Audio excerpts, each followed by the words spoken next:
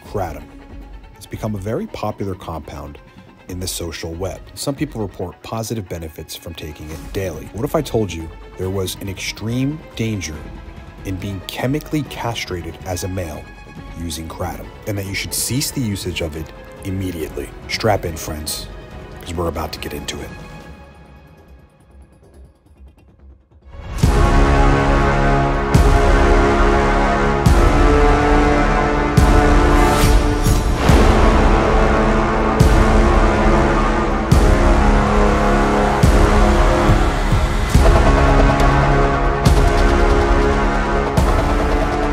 What's up, everybody? It's your boy Ryan, and this is the Thunder Channel. On nootropics, on testosterone, on functioning awesomely, I am your host, Ryan Michael Ballo. Subscribe to the channel if you're into biohacking, nootropics, feeling and performing awesomely, testosterone, and everything in between. Our broadcasts are supported by nootropic products. I'll explain them later. But we have two nootropic stacks. Number one, the Cortex stack.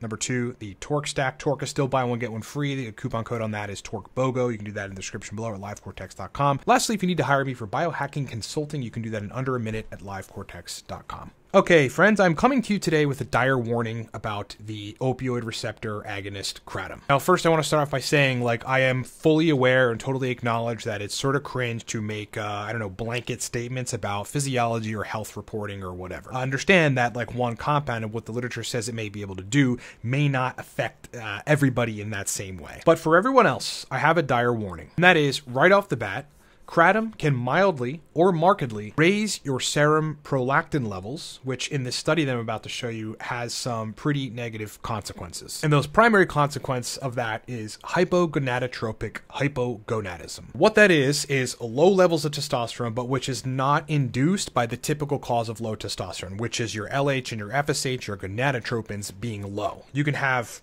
low testosterone with adequate levels of gonadotropins, which is really fucking eerie. That indicates that your testosterone is being negatively affected, not by luteinizing hormone and follicle stimulating hormone, which it usually is, but by some other sinister factor, indicating a very other direct inhibitory process on testosterone, which is not good. All right, let's go to the literature on this, and then we'll get to some anecdotals and an actual case study, like a client study. A paper called KRATOM, an emerging drug of abuse, raises prolactin and causes secondary hypogonadism. Case report. The case report says a 42-year-old man presented with poor energy and low libido had mildly elevated serum prolactin with hypogonadotropic hypogonadism as evidenced by low serum testosterone with luteinizing and follicle stimulating hormones in the normal range. At his initial visit, he reported no use of recreational therapeutic drugs.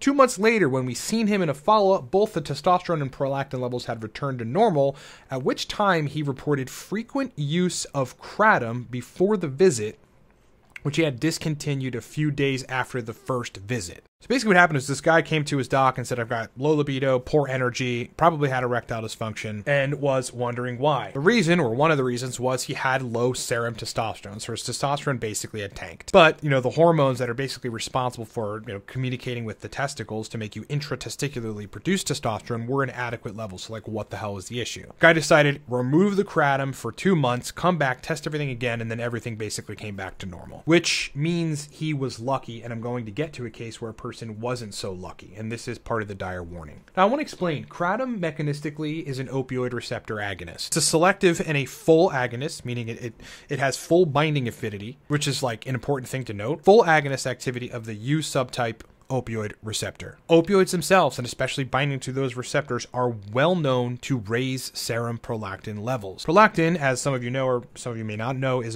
a hormone that gets secreted from your pituitary gland. If it gets at too high levels, man, I've seen a lot of really terrible things, from complete sexual muting on the male scale to depression, which usually has to do with the fact that there isn't enough dopamine to stop the prolactin from secreting, to a host of other problems. I want to point you to a study called The Effect of the Synergy Between Opiates and Prolactin on the Growth of Chickens, which tells us it's generally admitted that opioids can stimulate the release of both prolactin via dopamine receptor blockade. Now, this isn't to say that this is going to happen for everyone, but this should stand as a dire warning for people that are looking at KRATOM for your pain issue or your otherwise issue to try to seek an alternative route. But back to dopamine. The number one element in your physiology which exerts control over excessive prolactin release is dopamine. And cut and dry, kratom blocks dopaminergic receptor sites. This is not good, okay? In no way, shape, or form, unless you're prescribed an antipsychotic, do you want to be blocking dopamine receptors. One of the main jobs of dopamine, as I said, is to keep prolactin levels in check. In fact, in the medical literature, dopamine, instead of a neurotransmitter, is actually referred to as the prolactin inhibiting factor. That out of the way, let's go back to this terrible outcome of having hypogonadism, which is not triggered how it usually is by low LH and FSH, but rather high levels of prolactin. Under no circumstances, as a man, none, there are no circumstances in which this makes sense. Do you want to have elevated levels of prolactin? Prolactin, as demonstrated in some of the papers that I just discussed earlier, have direct inhibition properties on male serum androgens and seem to be stopping production at the testicular level. Does that mean, again, bringing you back to this warning, kratom has the ability to literally shut down your production of testosterone intratesticularly. This is not good. But get this. Prolactin not only has the ability to, through some direct mechanism, and sort of an unknown direct mechanism, inhibit testosterone production at the testicular level, but if you look in the literature, there is a mechanism that is independent of testosterone that also causes men to have low libido and erectile dysfunction. That means you could be on HRT or TRT as an example and have your testosterone levels at fucking 1,000 nanograms per deciliter, and still, because you have high prolactin, you're not going to feel your sex drive, you're probably going to have ED, loss in genital sensation, which is horrible, and you will not function adequately as a man, or a woman for that matter, in terms of sexual function. So one couldn't even band-aid this, say they wanted to continue taking kratom with TRT or HRT. It's just not feasible. It isn't going to work. Because, as I also discovered in my research when I was working with a client that I'm about to get to in a second, there is a mechanism independent of all this that affects penis tissue and inhibits not only libido, but erection function. And that mechanism is prolactin driven. But why would I cast? I mean, if that wasn't enough, right? You may still be asking the question, why would I cast such a dire warning for, everyone? It's like I'm cautioning everyone on the planet to not use kratom. Well, I'm not saying that. I'm just giving you a warning about what the literature says, but also I want to give you a pretty stark example of a pretty terrible story of a client of mine. All right, so meet Johnny. Johnny is a 33-year-old man, came to me expressing low libido, poor energy, erectile dysfunction, and a lack of motivation. He wanted to treat the issue with nootropics because that's kind of one of the predominant things that I do, although I dip into all these other areas of testosterone and other things related to biohacking. And, in these consulting programs, consulting calls, there's always a fact-finding period, right? Therein usually lies the reason for people's ails. So I've got to get to the bottom of it. So in peering it a little bit further, this guy was actually on HRT, hormone replacement therapy, and he was doing TRT. So his total testosterone was sitting at 800 nanograms per deciliter. His free test was in the middle of the reference range. Estradiol really didn't seem to be problematic, but he hadn't tested prolactin up to that point. And my first intuition, because I've worked with men in the PSSD community, which are men that have basically had their sexual function muted and silenced. I mean,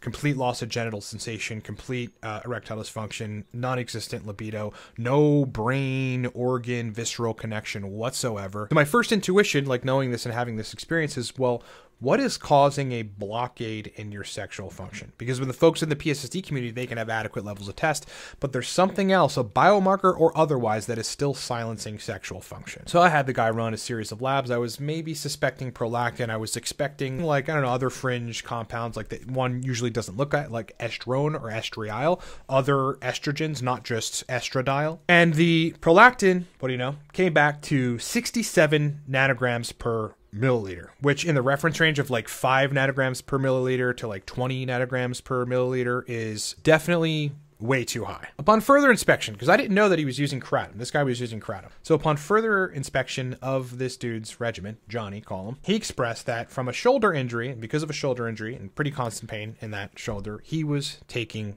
kratom.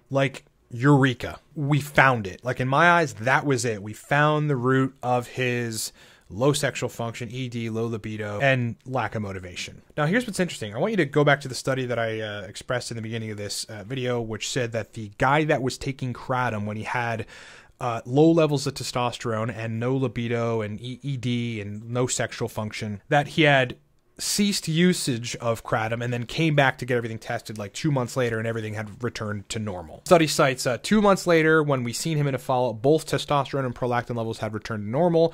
At that visit, he reported frequent use of kratom, which he had discontinued a few days after the first visit. Now, does that mean that serum prolactin is going to go down and testosterone levels are going to go back to normal for everybody? No. The answer is no. And therein lies part of my dire warning. Because with my client, Johnny, before going on heavy things to target the reduction of prolactin, like cabergoline or something, that'd be like the first choice of action, which is a dopamine receptor agonist, a pretty potent dopamine receptor agonist, which for almost everyone is going to lower prolactin. I wanted to give it some time. Like, you know, having taken this study into consideration, like you don't want to jump right into taking hardcore dopamine agonists if you don't have to. So we waited and we waited. And we waited. Client didn't use kratom anymore, per my instruction. And he dealt with his pain issues otherwise. And 3 months later, when we ran the labs again to look at prolactin and see if it had dropped, and by the way, his anecdotals were, no, there's no improvement in sexual function, no improvement in the ED, I still have low libido, I'm still not motivated. We looked at the serum prolactin levels, and instead of being 67 nanograms per milliliter, it had dropped a whopping 7 nanograms per milliliter to 60 nanograms per milliliter. This is a slow drop, all things considered. If you compare it to cabergoline, bromocriptine, other prolactin lowering drugs, this is an extremely slow drop of prolactin. At this rate, I mean, this guy would have had no sex drive, crappy erections, low motivation, no libido for like 6 months to a year. Actually had to use cabergoline, which he got a script for through a doctor. And within 45 days of starting cabergoline, his prolactin levels were back down in the normal range. I think one of the readings around that time was like 10 nanograms per milliliter. And he reported not only a full recovery of sexual function, but described feeling like a teenager again in terms of like libido and raging erections and random erections and all this TMI stuff. He had complained, by the way, so this is back to the dire warning, prior to all this, that like he didn't respond to sexual stimuli at all. Like, you know, if you're, I don't know, God forbid you're watching porn, or if you're around a female or whatever, you're interested in, like, you know, your junk responds to the stimuli. It's an instant connection and you get a response. He had zero response whatsoever. And this is what really gets scary about having super high levels of prolactin, or even markedly high levels of prolactin, he had lost all sensation in his junk. Right? Now, that happens to some of the PSSD folks that I've worked with in the past, and that is fucking scary. And I know that, you know, high prolactin isn't the cause of PSSD necessarily. It can be. It can be. I've seen that too. It's a lot of different things. But, you know, back to this case, again, lowering prolactin, getting it back within the normal range, returned all sexual function back to normal and then some. Now, here's where I need to intensify the warning, as if that wasn't dire enough, and I'm like, you know, giving you folks that take kratom or thinking about kratom like the absolute doldrums here. You have to think about this. What if this guy didn't have a competent medical consultant or biohacker that's like really seriously into this stuff, like by his side? What if he didn't know like where to look on why his libido was crappy? You know, his doc may have given him like an aromatase inhibitor, maybe thinking, oh, we just need to lower your serum estradiol, and that usually inhibits sexual function. Maybe that'll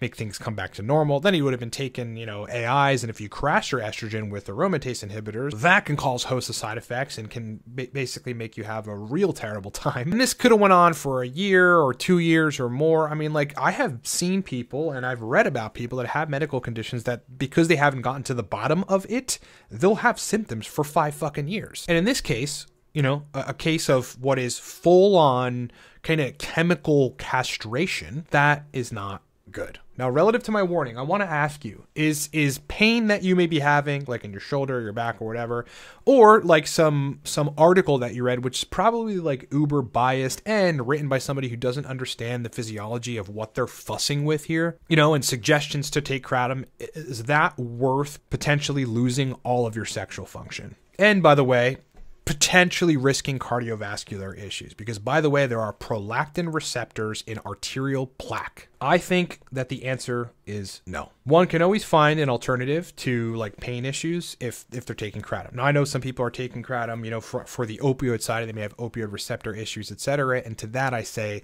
good luck. I know you're in a rough situation. I fully understand, but I still would caution you against the use of kratom. And by the way, going on kratom because like you read somewhere, like somebody's anecdotal about it, and like that it made them feel good or gave them like energy or something, like is a haphazard way to make a decision, a health decision, to go on something that could potentially have some really negative effects. So my final warning to you, again, acknowledging and considering that this may not happen to everyone and that no statement in physiology or biohacking or health reporting or whatever should be a blanket statement and applies to everyone. But the research is very clear and the mechanisms are super clear on opioid receptor agonism and that's effect on serum prolactin levels. My warning for you is if you don't want to run the risk of losing your sexual function, which may be incredibly hard to get back for some people and may last years, stay away from KRATOM, okay? There are probably alternatives that you can execute. There's always an alternative and you've got to maybe get a little more creative, do a little more research,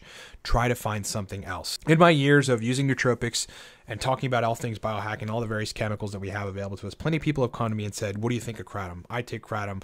This thing says KRATOM is good. And I've honestly never had a good feeling about it. Like, I know what it does. I know mechanistically in terms of the opioid receptors, what it's doing, and there's just really nothing good about it. You can induce positive mood, motivation, et cetera, whatever you're looking to do with other compounds. And by the way, there really shouldn't be much of a motivation increase while using KRATOM. If you're experiencing that, it's because of the opioid receptor agonism. But at the same time, you are literally blocking dopamine receptors. All right, so I hope I've given you some literature-based and some anecdotal-based food for thought, you know, to avoid this compound. I know it's become popular. It's come on the scene 10 years ago or whatever, and some people use it and report all this positive stuff. But like, I mean, at the 5,000 foot level, working with real people, and my client, Johnny, is not the only person that's come to me with real serious issues as a result of using KRATOM. Many other people have, okay?